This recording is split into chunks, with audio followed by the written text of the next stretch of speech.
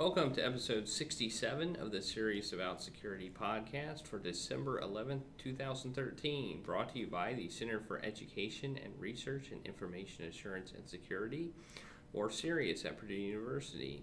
I'm Preston Wiley, and I'm joined again by Mike Hill and Keith Watson. And Mike will start out this week. Yes, an important statement to make here. I was wrong during last week's podcast. We had a bit of a tangent conversation on last pass where I basically described how I'm cheap and I wouldn't pay for it. But I wanted two-factor verification. So after the podcast, I went back and I looked more at LastPass, and it turns out that you now can enable two-factor verification on the free account, which I have done. So I just wanted to issue an apology to LastPass. I do think it's a great product. I really do. Like I said, I'm still on the free account, but the point I was trying to make last week was irrelevant, it turned out. They do allow their free users to have two-factor verification. So I applaud that effort. I don't know exactly when they opened that up, but it is available now, and I'm using it. So I just wanted to clarify on that issue before jumping into the first article. So, are you using Google Authenticator or YubiKey? I am using Google Authenticator. I do have a YubiKey. That was another thing I was impressed with. It looked like they had a number of options for two-factor, about half a dozen. But I like Google Authenticator, so I used it. But yeah, I was impressed with the number of two-factor options they had as well. So like I said, I really do issue an apology there. I think it's a great product, and I can endorse it more now. And if you weren't such a cheapskate, if I wasn't such a cheapskate, I should reward their efforts for developing such an awesome product. Yeah. Well, I'm probably getting very close to that because it would be nice to have it. The way I run it on my mobile devices is I log into their site.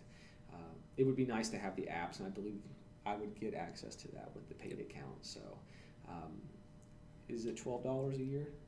So yes. Essentially $1 I think so. a month. Yeah.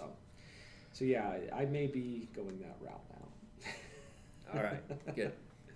All right, so speaking of passwords, the article I decided to talk about this week is on the nuclear launch code, and the launch code that they used for nearly 15 years between 1962 to 1977. Turns out to be, it's an 8-digit number, but not a very complicated one.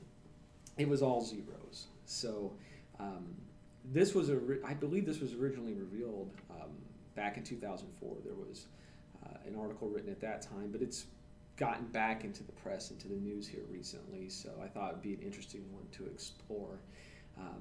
So yeah, basically everyone that worked in those silos knew that the code was to be all zeros, and there was even not only was it all zeros, but I believe it was just written down. Make sure that the digits are always set to 0, so that you will be able to launch the missile in case of an attack.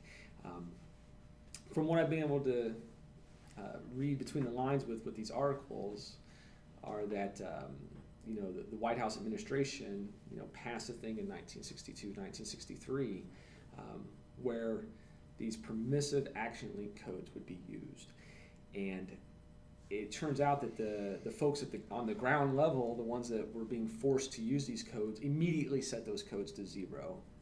And what I can infer from it is that they didn't like being told, to use this extra layer of security. It would slow them down. I think, this was the Cold War climate. It was like, I don't need an extra layer. I don't need to wait on somebody to tell me what the code is. If we're under attack, we're going to attack, and we need to be able to attack. So I look at it as, kind of the administration that was in place at that time, they were used to doing it a certain way. They were used to always having that power, being able to just push that button, to say launch, and they didn't want this extra layer added to them. So or the complexity of it, where it can fail at the most inopportune moment. Yeah, they didn't want a failure point. They really were. And we're looking back on many years ago, so I don't want to second guess them. I mean, maybe in some ways they had a very valid point. I mean, we weren't in their position. Well, true, and none of the three of us were alive during like the Cuban Missile Crisis or many of the tough interactions the U.S. had with the Soviet Union at the time.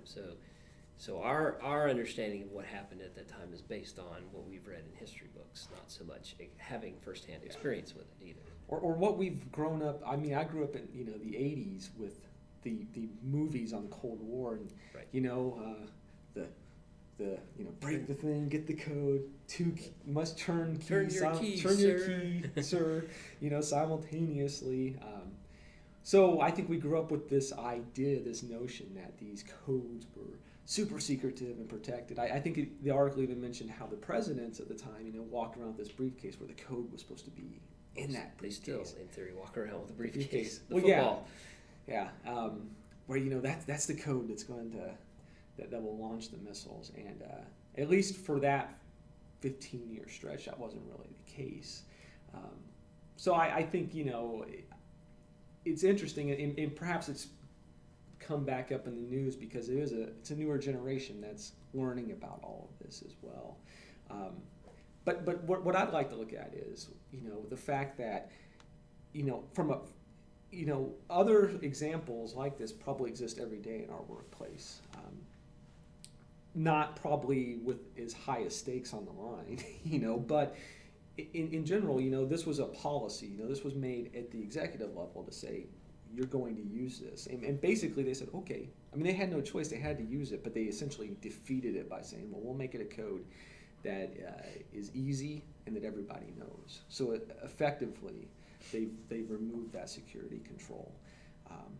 And I think as security professionals, that's one of the challenges in our field is even if we can go up to management and get kind of that executive order that says, you will password protect your flash drives. Oh, okay, I'll make my password 0000. Right. So I think this is a really good, probably an over-the-top example of how a policy is only as good as its implementation. The follow through on it, which I believe ultimately happened in 1977. Sure, and there's the verification, right? That's also a good part of implementing security controls to make sure it's working correctly. And apparently that didn't happen. There weren't audits going out to these silos and saying, yeah, what is the security code here? Oh, it's that. That's not right. Or why aren't you following this particular procedure and process that we've already established? That didn't appear to happen, or if it did, it was suppressed in some way, or the general higher up the chain altered the data, or who knows what happened. But yeah, it was zeros for a long time. Yeah, I think we can look back now and we can say, oh, man, we're very lucky, but it could have created a really very, very bad situation had one of those missiles been launched, without authorization, armed or not. It could have created a really tragic situation. One movie I remember is Dr. Strangelove, and there was a warning at the beginning of the movie that said there were controls in place to prevent something like this from occurring. Yes. And, having all zeros, isn't a great control. Right. I mean, obviously we're talking about a slightly different situation, sure. but in the end, I remember in the war room that they said he obviously exceeded his authority. Well, yeah, if you know the codes are all zeros, then you obviously could exceed your authority. And I think maybe in a way that was somewhat of the point, is that if the command structure was not there, somebody could launch the missiles, and if need be, and that was a concern. Yeah, that was if Washington D.C. got blown up in an attack from the sea, it would be such a short response time and no command structure then in place to say go ahead and launch, that they felt, well, if we knew Washington D.C. got wiped out, there was no commander in chief to give us an order, so we'll just launch on our own independently. And so that, I think, is part of the concern. Yeah. The other is they were talking specifically about missiles based in Turkey and Greece, and those were close enough to the Soviet Union. So if the Soviet Union actually attacked Turkey and Greece and were able to get access to the silos, that they could somehow modify those missiles and launch them, use them as their own weapons to attack Europe or the United States. Probably wouldn't reach that far, but certainly attack parts of Europe, attack bases in Europe, for example. And so I think that was part of the concern too. So this idea of having this rapid response in the face of an attack was also part of their thinking. Well, and like I said, to kind of get back to the policy issue, it's important to have buy-in. Sure. The generals on the ground, the commanders on the ground that were tasked with this, that had to live with this day in, day out in this environment, and not an easy environment at all. I mean, clearly, the stress they must have been under. Sure. Like you said, they felt there were valid reasons, and maybe they could have given them buy-in. Maybe they could have said, they could have come up, they could have reassured them, came up with a slightly different solution that they were comfortable with, because, like I said, without that buy-in, they essentially didn't have that buy-in up front. Oh, yeah. And they bypassed it because they felt, I believe they felt something was taken away from them. Something they always had was just now removed. They were suddenly demoted, and I think they felt that way in their eyes. Well, wait, I've always had this capability, and you're taking it away from me. I've grown into this position to believe that I'm the one ultimately that can make this, that needs to push this button when the time comes. Like you said, if Washington gets wiped out, it's my responsibility to launch. And if you create this situation, I'm not going to be able to, and we'll lose our country. We'll lose our country. We'll lose. Yeah. Yep. Now I was going to say that talking about policy, if you look, the actual memorandum from the president, it says National Security Action Memorandum number 160, is only about 4 paragraphs long. And then those 4 paragraphs, which define, here's the permissive action links requirement, go make it go, that spurs off all this other activity and budgeting and research and development to actually go and implement all this stuff too. There's a lot of ways that could all fall apart between 4 paragraphs of statement and actual implementation, and I think this is a good example of where that did. So, there's more to it than just creating policy. Right. I mean, I think this is a perfect example of that. There's the follow up, the follow through. Like I said, and the buy-in. The buy-in's key. The people you're applying the policy to need to buy into it, or they're going to find ways around it. Mm-hmm. Like I said, if you just put out a blanket policy, you will encrypt your data on flash drives with a password. Okay, well, I'll make my password 1. Right.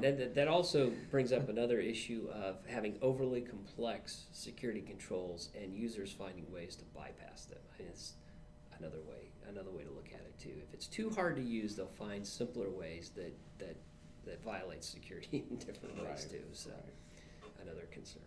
And I imagine the technology today probably makes us all. People are probably a lot more comfortable with it because the technology today is a lot more advanced than it was those many years ago. So I would imagine today there's a lot of safeguards in place, even if Washington goes offline. There's the immediate communication, essentially. We have better awareness of what's going on in a lot of cases. So, yeah. All right. Keith, you can do yours now. So the next article is really about Google discovering that there was an intermediate CA being used by a security device, and they basically went in and modified the certificates within the Chrome certificate revocation system. So what's interesting about this is the kind of the backstory. So if you go, we have a link to the actual Google online security blog, which is kind of vague, but it does cite that a French French certificate authority had used intermediate CA certificates to create these kind of meta certificates, if you will, to allow a security device to act as a man in the middle, so that you could actually audit the information passing over an encrypted session. Now, the reason why we might want to do that is that from a security perspective, encrypted traffic you can't see. So it's encrypted all the way to the endpoints. And so if you're trying to monitor the security of your network and you want to catch people uploading sensitive data to websites, for example, if that's part of your security policy, you really can't do it with SSL because that's encrypted from the web browser all the way up to the web server. So how do you do that? One way is to kind of decrypt it at a gateway and then re-encrypt it for the user on the other side. Well, creating your own man in the middle. The problem is that the browsers are smart, and they notice that the second half of that communication is between the gateway and the browser, and the certificate that's used wouldn't match the server name in the certificate. Okay. So it noticed that, hey, I'm not talking to google.com, I'm talking to this, webrouter.internalhostname.companyname.com, and it would flag that, and you'd get this site's not trusted warning that you sometimes come across. And so if you looked at the actual error message that the browser would show you, it would be pretty obvious that something wasn't right. Now, a lot of people still say, oh yeah, whatever, just click, go on, and bypass it. However, one way around that is to have your own CA, where you could sign these fake certificates that would look legitimate to the browser that the endpoint, the end person would use. Okay, well, one way to do that is to create your own CA, so you could do that and then push that CA certificate out to all the devices on your network. That's kind of hard to do, so people shortcut that and try to get an intermediate CA to sign their CA cert, which would allow them to create all these other certs that they would need to do this. Apparently, this French group that was trying to accomplish just that lost control of their CA key that they'd created, their intermediate CA key. And by doing that, that could allow attackers to go and do the same thing, but do legitimate man-in-the-middle attacks and capture all the traffic in between these sessions. So this is not good. And from a security perspective, as more and more websites provide SSL as the main way to communicate with them, look at Facebook or Twitter or Google, they're all SSL based now. From the gateway perspective, you can't see that traffic. You don't know. You only know the endpoints. You don't know what's in the communication stream. So there's no way to do data loss prevention, for example. So if you're trying to make sure that your secrets aren't leaking out over the network, users could be uploading that to, say, their Google Drive, for example, because they got to work on their documents at home, but yet it has a lot of sensitive information. You wouldn't be able to see that. By doing the man-in-the-middle attack approach, it's one way to create a gateway that you can have the user have their data decrypted at that gateway and re-encrypted on the other side, so you can check for that. That leads to a whole bunch of other issues of privacy, but then you could also argue that they shouldn't be using their browsers on the corporate network to do personal things. So there's that issue as well. So I thought this was interesting because Google actually went in and modified their and basically revoked this intermediate CA to prevent this from being a problem, should somebody actually try to create their own man-in-the-middle attacks for illegitimate purposes. So this is a very interesting thing. There are these commercial devices that do that gateway function, but they kind of need either a CA that you've set up and then push that CA cert out to all your devices, which is kind of hard to do if you're talking tablets and phones. It's easier on the OS side. But getting an intermediate CA to sign a CA cert for you, there's a whole bunch of security ramifications that can happen there. And so this is really an incident that is very serious, and I thought we'd talk a little bit about it. Well, the CA, the way the CA stuff worked, there's a lot of trust involved. A lot of trust. Well, there has to be trust involved. Right, there has to be trust, but there's just this, implied trust. There's no Right. The other problem is if you look at the average list of CAs included in any browser, it's over There's a 100. lot. So There's how a do you lot. trust every certificate that's there? There's a lot from foreign countries, from foreign companies. What level of trust do you assign them? I think we did talk about this, but We have. there has been a few CAs, at least one that I know of, that was essentially given the death penalty Yes. for CAs, which is you're not trusted in any. And they take any you out of the browser. CA list. And so you can no Yeah. longer nobody ever trusts you, and that was DigiNotar, I think. That was Um, one. Yep. So there is this trust, and it can be kind of enforced. If you are completely untrustworthy, you can be given the death penalty, essentially by being untrusted by all the major browsers, and then you're effectively left as you're not an authority anymore. Right. And then you'd have to convince the browser vendors to actually include you again later. Which But might I be mean, more this challenging. to me seems like a pretty significant breach of trust here, and Google just went as far as revoking the intermediary's CA, and didn't do anything further than that. And I think this is essentially saying this is your warning. Right, and we So- should say they didn't revoke the certificate because they couldn't revoke the certificate because they didn't sign it. Oh, right. But they could go in and say, "Don't trust that CA Right, cert right. anymore." Right. So, And it was just an intermediary. Intermediate, yes. It wasn't actually the ANSSI certificate authority that generated this intermediary certificate authority, but Now, will all browsers honor that only revocation? only Chrome, Only Chrome. So because the- Chrome's certificate revocation, and they put it in the metadata to say, Yeah. just you can verify, but don't trust it. Yeah. So Well, the I don't other even know if it does the the verification. other major browsers will continue just to. Yes, unless Firefox comes along and follows suit, which Yeah. they just had an update to 26, so I don't know if that's been changed or not. Yeah. Well, I think we've talked about that in the past as well. How difficult those lists of trusted certificates. They all come prepackaged with just a ton of them. Yes, And yes. I don't know how you were saying earlier. You go through and you have to convince them to trust you. I don't know how difficult that process is because there's so many. It's like, is it really that complicated a process to get them to trust you as a CA? To trust the certificate you're creating.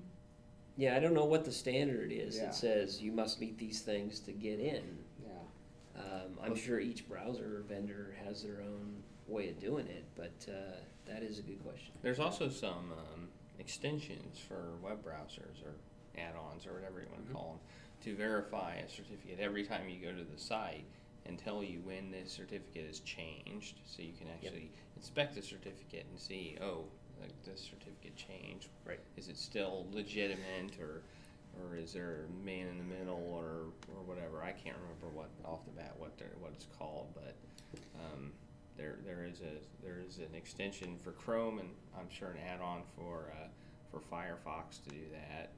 So I think that would help in this situation and let you detect it, essentially. But those are really So- highly technical things that the average user is never going Right. to come across. I mean, the fact is that in your trusted certificate authorities within your web browser, I'm sure you will find government agencies from various sure. countries, Yes. and things like that, which makes me a little bit uncomfortable. I don't know. I mean, the fact that I see China or whatever as a trusted certificate authority, I'd almost don't like know. to see a solution where, basically I only trust the ones I ever use. So I go to a site but it tells me, everything looks good here. Go ahead and say you want to trust this, and then it doesn't prompt you Maybe again. there is an You know. add-on to do that. I don't know. Yeah. I think there is an Is add-on there to an that. add-on It to was after a few things. I can't remember who wrote it, but somebody wrote I think an extension to do that. It's like So there's rare cases where you're gonna where you need to trust a certificate maybe from Turkey or whatever. Especially you're not doing anything there. You're not visiting those sites, so. If somebody compromises one of their certificates to sign it, make it look like it's signed as Google or something, it's like I don't want to trust them as a CA necessarily because I'm never going to visit their stuff. So you could maybe cut off some of the range these man-in-the-middle attacks would have. Because the thing is, the trick here is they're in that trusted list. If they can get somebody who's in that trusted list in the browsers, then all browsers will essentially just run it and trust it. So maybe they can start doing things even by region, somewhat. I mean, I know the internet's global. I mean, it's international, and you're not necessarily going to stay, just on sites in the United States because you're within the United States, but maybe they can set up some rules. I do wish web browsers would do a little bit more as far as certificate authorities go, in that you've never used a certificate authority before. Do you want to trust this one? Yeah. I mean, you don't have to trust each individual certificate. Right, but do you want to trust certificate authority? Authorities would be nice. And you could go, why am I getting that? All of a sudden, when I first set up my account, I got all these questions, but I've been using this computer for a while. I'm visiting the sites I always visit, and all of a sudden it comes up and says, do you want to trust this CA? I don't know. Maybe I want to call my IT guy and ask him, because why would that all of a sudden pop up? Make it. Yeah, the only problem with that is it's going to be like NoScript. It's like every site you go to, it is like say, exactly. You want to run that JavaScript? Yeah. And there's a lot of users are going to say, or have tiers. I don't know. Let's do it. Or you can have tiers of trust as well. Sure. I mean, I guess there's a tier 1. They're always trusted. Yeah. There will be no. I guess I'm envisioning maybe it wouldn't be so many CAs. I mean, the problem with NoScript, I love NoScript, but the problem with it is, you go to a common website and there's like 50 JavaScripts running. Okay, man, that's an exaggeration, but there's over 10. And you have to say, and a lot of times the page just looks, and I'm like, well, I want to trust the one from its domain, but then there's all these third-party ones, but they use it for like their dynamic drop-down lists and stuff, and I have to go and figure out which one do I want to trust here.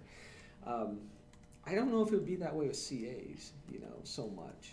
Maybe I'm wrong. I really don't know, but I would think there would be kind of this preset amount of CAs you would need to trust in doing your normal business. I mean, if you start visiting sites you've not visited before, you're probably going to get prompted and say, well, they're using this CA. But I'm thinking, just having the small list of trusted sites instead of the all-inclusive list of, well, we're going to trust everything that's within this list that you don't manage, we manage. Right. What else would be nice is if you go into the Mac on the keychain access tool, it lists all the certs that are in there, and you can add certs and all that. One of the things it has is the ability of extending trust to different functions. So you could say, I trust this CA to provide me with SSL certs, or I trust the CA to do SMIME, but I don't necessarily trust it for these other things, and you actually can go in and set your values for that too. What would be nice is something equivalent. I think this would work for like Safari, which is the default Mac browser. But something similar like in Firefox or Chrome, where you could say, for this certificate authority, I only trust it to do these things. Like, you can do an SSL connection. Yes, I could trust it for SMIME or something like that. But maybe it's a little more granularity to say, I trust it to send data to me, but warn me if I'm going to be sending data to it, for example. Yeah.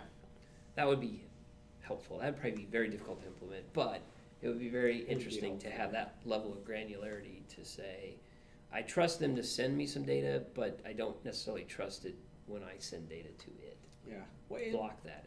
And one of the things I can understand with the browsers, why they, I know we were saying we wish they would do more, but, every little extra thing you do adds a little bit more to the time response, and they are competing with one another. Sure. And if you slow that thing down enough, people are going to say, well, I just don't think this is as good. I don't think Firefox is as good as Chrome because I get a little faster response. Which I think is why near every browser doesn't check the revocation list when you go to a website, because it slows it down a lot. It's not just a small slowdown. It's a significant slowdown. So it's a nice thing to turn on, but it does slow down your web browsing to check the online revocation list every single time you go to a website. Well, you're checking for each site though, so it's you're not super slow. It depends on who you're talking to as well. But. And you're checking for the certificate. Basically each certificate has a link in it to the revocation list, and the web browser as an option can go out to that website and check to see if their certificate is revoked. That's what their certificate. Yeah, in this case, I don't know if that would work because they'd modified the metadata for the certificate authorities cert. So they didn't revoke it because they didn't generate it. That's true. So they had a way of pushing it's out more of a blacklist. Blacklist. And Yeah, not that would be a whitelist. better example. So the certificate would explicitly have to be on that list to be And considered so revoked. what I'm asking for is a user interface to let me go in and say, yeah, put that one on the blacklist. Yeah. Put that one on the Yeah. whitelist. That sort of thing. So Yeah. and maybe you can. There might be an extension for that. I think you can do that. Of course, you have to, I think, already accepted the certificate in order to blacklist the certificate. So you have to accept which is it kind getting of blacklisted. funny, really. You can think it. I know in Chrome on Windows, which uses the built-in Windows certificate manager, there's a way to specifically click things and say don't trust this, but it has to be within it has to already be within your certificate store. So if you haven't accepted it already, then it's not gonna. But you can untrust certificate authorities by clicking them. Right. So anyway, You one look more into thing that. we can talk about is and I'm not sure if you were going to talk about this or not, is the certificate transparency system initiative that that Google was talking about in their blog post, which is basically instead of a revocation list, it's like we generated this certificate. And then each just certificate that talking gets about each generated thing they generate. goes to a list essentially, so that people or companies like Google can look at the list and look for any certificates that were generated that they didn't generate. I mean, Right. this again requires trust. It requires the certificate authorities to use it, Right. and if not all of them use it, then it's kind of somewhat not very useful. So it'd just be another layer of I guess assurance that no certificates were generated without their permission. Sure. So That's not I think a bad it's a good idea, but It doesn't solve all the it's a- problems, but it essentially requires all certificate authorities on a trusted list to use it, or it becomes not useful, Yeah. in my opinion. So I think it would be a good thing to see implemented, but it seems like the overhead might be a little bit too much for some certificate authorities to change their ways. Essentially, is what it would Well, require. there's I mean, probably some business reasons. I mean, for not Google sharing it, Google could threaten them as well. Say, well, if you don't use this transparency list, then you're not going to be trusted within Chrome. Yeah. Sure. They could I only mean- do that, I think, if they got the biggest players. Right, I mean, if they could right. get the majority, Yeah. if they could get over 50%, the big players, they could say, well, we'll do this because the small guys will either follow suit or just will fall out. But if they can't hit that mark, they're not going to do that Right, because right. people would say, well, I'm just not going to use Chrome then. Yeah, yeah, exactly. So they got. And all the browsers would have to all the companies that make browsers would have Right. to all say the same thing, because then Right. But it's Yeah. Google's initiative, so they probably just Right. wait to see how. yeah, How they could say, well, Google's going to force you to do that. Over here at Microsoft, we're not going to force you to Right, do that. right. Yep. All right. Well, I think we've gone on for long enough about it. So thanks to Mike Hill and Keith Watson. I'm Preston Wiley. Have a safe and secure day.